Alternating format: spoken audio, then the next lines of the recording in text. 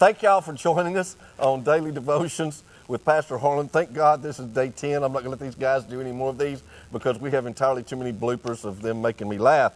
Our devotion today comes out of Galatians chapter 6, verse 9. It says, "And let us not grow weary while doing good, for in due season we will reap if we do not lose heart." Kay, one of the old songs comes to my mind that we used to sing growing up all my life called "Send the Light."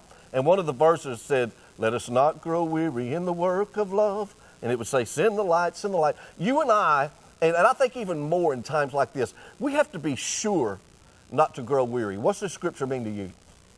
I think of scriptures like when the Lord told him to feed my sheep. This is something that if you looked at the shepherds of old, they didn't just feed their sheep once a week, once a month. They had to dedicate themselves to feeding those sheep, taking care of their health, and watching over them. And that's the kind of thing I look at when I see this. I see a lifelong dedication to service to God.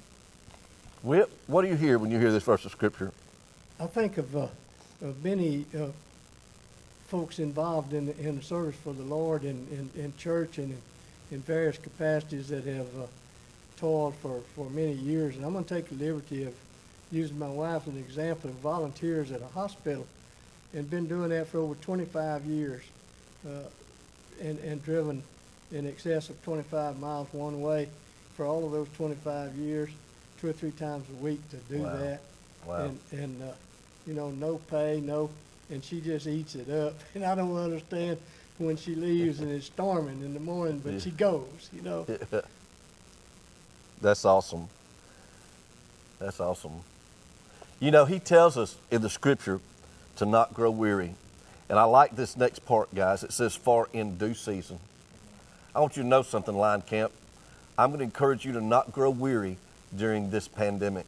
Do not grow weary during this season, because in due season we will reap. It says what? If we do not lose heart. Don't lose heart. Stay encouraged. Pray with me right now, Line Camp, if you would.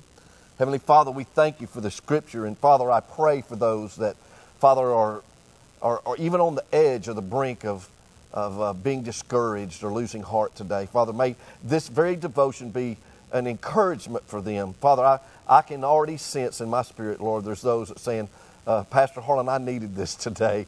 And it came at the right time, at the right moment. And so, Father, we're going to thank you for that in advance. Lord, there's somebody here today that's discouraged and downtrodden. Father, may your angels and your spirit speak to them and say, "Don't lose heart, for your due season is coming." Line Camp, you be blessed. In Jesus' name, amen. Amen.